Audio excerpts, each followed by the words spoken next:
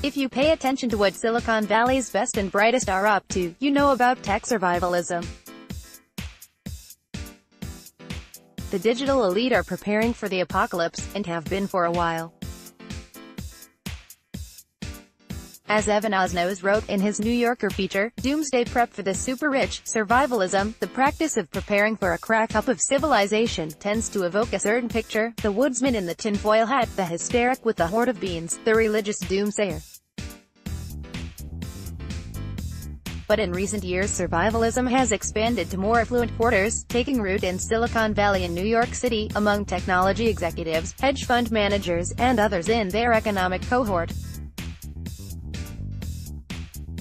The Guardian noted that the end-of-days obsession could be traced back to a single source, a sort of text of Rich Guy Panic, a 1999 book called The Sovereign Individual: How to Survive and Thrive During the Collapse of the Welfare State.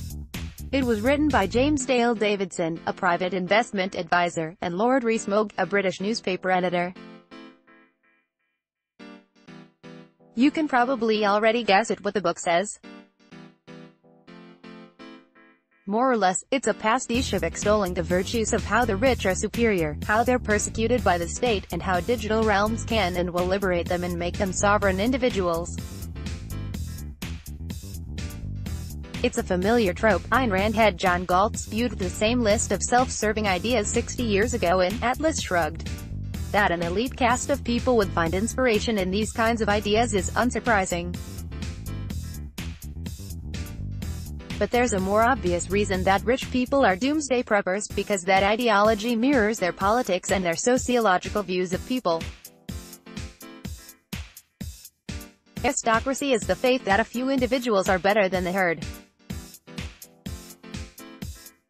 Aristocracy justifies great wealth. Aristocracy says that most humans are inherently evil and will turn on each other.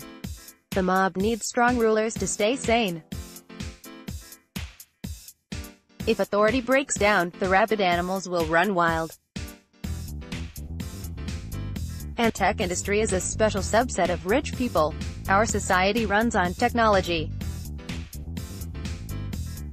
Very few of us understand it, or build it personally. We rely on a select priesthood to handle that necessity. These conditions guarantee an elitist mindset. Even if Silicon Valley wasn't wealthy, they'd still be stocking up on Krugerrands and beaver pelts. Money just gives them more space to indulge Ahab-like paranoia.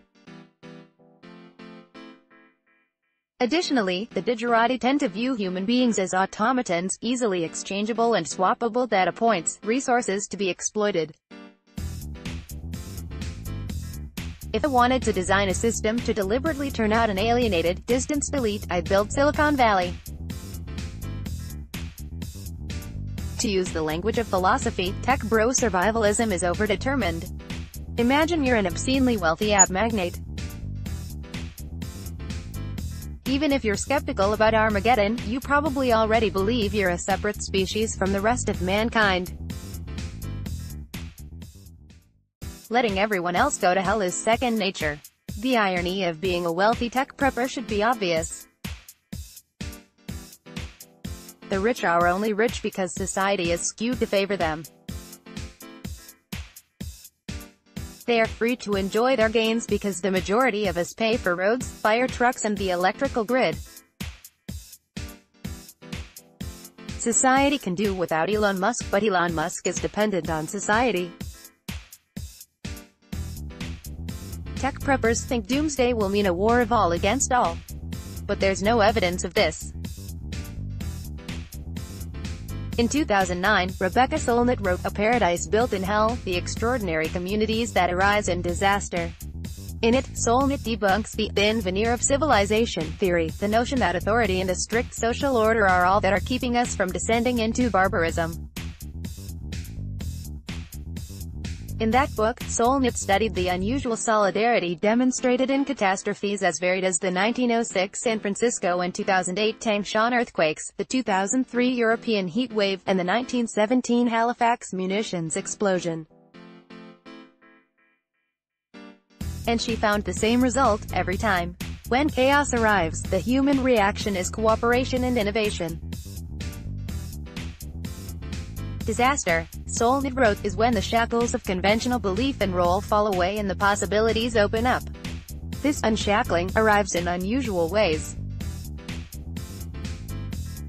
On 9/11, 500,000 people were ferried from Lower Manhattan by a spontaneous rescue armada of individual boats. Solnit argued disaster solidarity is what led many survivors of the 1940 London Blitz to regard the bombing as a high point in their lives. Catastrophe creates communal feeling where none existed before. Given our evolution as nomadic social animals, this makes sense. Homo sapiens spent 300,000 years as equal creatures facing danger together. The current order, with a few rich and many poor, is relatively new in the history of our species. If human societies draw together in times of peril, what are the tech preppers concerned about? I think we can guess. Deconstruct the fantastical fables these people tell each another. Not concerned about ecological catastrophe, I promise you. What are their real fears? I quote from Osnos' article, "I kind of have this terror scenario, oh my god, if there is a civil war or a giant earthquake that cleaves off part of California, we want to be ready. Everybody's trying to get out, and they're stuck in traffic. Every time I drove through that stretch of road, I would think, I need to own a motorcycle because everybody else is screwed." Marvin Liao decided that his caches of water and food were not enough. "What if someone comes and takes this?" he asked me. I think people who are particularly attuned to the levers by which society actually works understand that we are skating on really thin cultural ice right now. When society loses a healthy founding myth, it descends into chaos. I will probably be in charge, or at least not a slave, when push comes to shove. The tech preppers do not necessarily think a collapse is likely. Consider it a remote event, but one with a very severe downside, so, given how much money they have, spending a fraction of their net worth to hedge against this is a logical thing to do. The fears vary, but many worry that, as artificial intelligence takes away a growing share of jobs, there will be a backlash against Silicon Valley. Is the country going to turn against the wealthy? Is it going to turn against technological innovation? Is it going to turn into civil disorder? Anyone who's in this community knows people who are worried that America is heading towards something like the Russian Revolution. What are the tech preppers really worried about? Not death by fire, quake, or ice. Not the rising seas, or the zombie plague, not the return of Christ or rogue comets. Seen clearly, the calamity that the wealthy fear is democracy returning to the United States. Every tall tale they tell involves the specter of the mob. The tech preppers understand, at a deep level, that their ill-gotten gains are predicated on an unjust system. Deep in the brain, where reptile impulses live, tech brothers know hoarding is wrong. Human beings, even very wealthy human beings, have a bone-deep sense of injustice. We know a freeloader. Why don't we give them the world they want? I invite the tech preppers to fully indulge their fantasies, leave, and never return, never darken our doors again. Instead of frustrating their hobby, we should enable it. To your scattered bunkers go, await the end of days. The legends of the fall are the first hope of an eventual spring.